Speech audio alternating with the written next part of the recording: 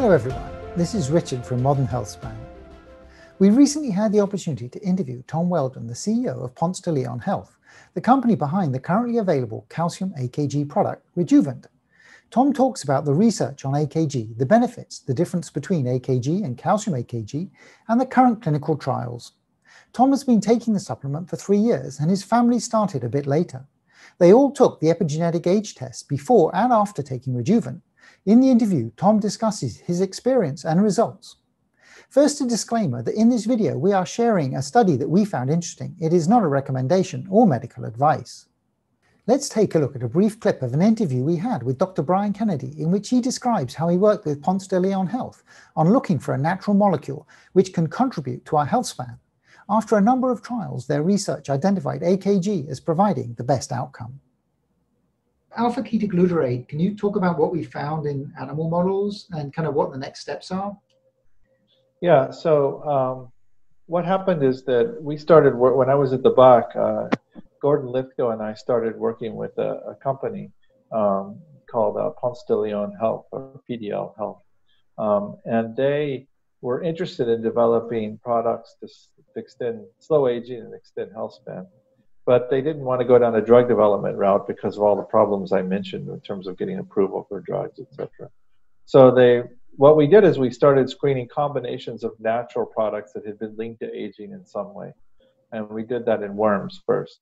And we found combinations of things that had additive effects when you put them together. And there are two reasons for that. One is that, we think that hitting multiple aging pathways is likely to have a bigger effect than hitting just one.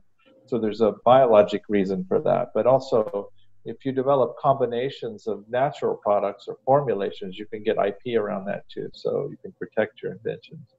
And we found some of those combinations in worms and then started studying them in mice. And actually, Ponce Health has a product now called Rejuvant that you can buy on the internet. So it's already on the market. The main ingredient that we've been studying in that product is Alpha-Ketoglutarate. And the exciting thing about it is that it doesn't just extend lifespan. In fact, the extension of lifespan is a little bit modest. It's about 10% in mice. What it really does is reduce frailty and extend health span by almost 50% in our mouse study.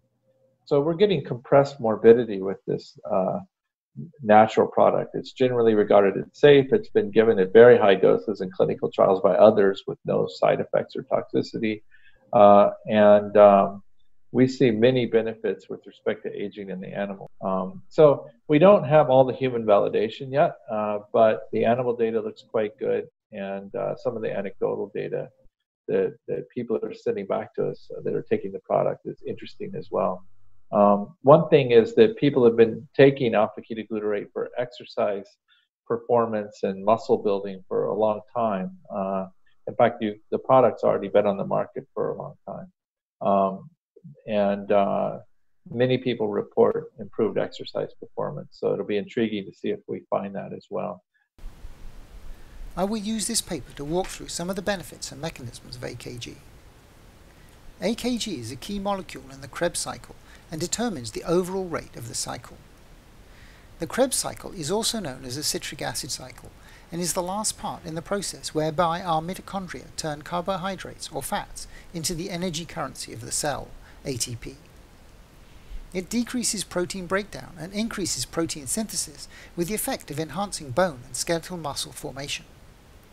Perhaps the most interesting thing is that AKG has been shown to extend lifespan in adult C. elegans worms, and it was because of this effect that AKG was one of the molecules that Ponce de Leon and the Buck Institute looked at when they were searching for natural molecules that might extend lifespan. Also, an interesting phenomenon was that AKG delayed the onset of age-related diseases. It was this second effect that was most prominent in the mouse studies that Drs. Lithgow and Kennedy conducted. Here are a couple of graphs from the C. elegans study. The first is a survival curve, showing significant increase in lifespan in the treatment group when compared to the control group.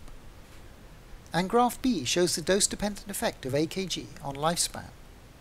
In terms of mechanisms, the authors postulated that AKG's inhibition of ATP generation by ATP synthase, which in turn downregulates TOR, Corroborating evidence of this is that AKG's effect does not work in concert with dietary restriction, probably because they are both working through the same pathway. In the mouse study, we look in more detail at the effects on health span of mammals. Another benefit of AKG is its effect on bone health and muscle growth. AKG has been given to pigs, turkeys, rats, and sheep with the effect on their skeletal system and muscle synthesis. As a summary, in AKG-treated animals there was significant increase in weight, length, bone mineral density, and a number of other measures of bone health when compared to the control group. Similar influence of AKG administration on bone tissue was also observed in human studies, where it helps post-operative recovery in a number of cases. Part of the mechanism for AKG to help bone health is its role in the synthesis of collagen. It supports this process in two ways. First, as a cofactor in the conversion of proline to hydroxyproline, which then goes on to form collagen. And second, as a precursor to P5C, which goes on to form proline. The collagen synthesis helps to promote the bone tissue formation.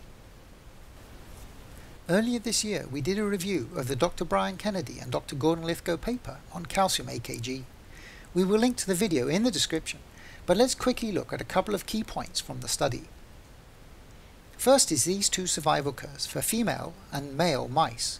The effect on the lifespan was not large, but was significant for females. Even though, as we can see, AKG was not given to the mice until they were already 18 months old, well into middle age. More interesting is these frailty measures, where we can see that the treatment group did much better in most measures to the control. Note that a higher frailty score means that the mouse is more frail, so lower is better. And here for the males, where we can see an improvement, but less so than for the females. Here is a picture of one of the mice from the control group and one from the treatment group, and you can see that the treated mouse has much better coat quality. I hope that you found the video informative. We will be posting our interview with Tom Weldon soon, so please stay tuned. Please do hit the thumbs up button, subscribe to our channel, and hit the bell button for any new video release notifications. Thank you so much for your kind support. I wish you all well and will speak to you again soon.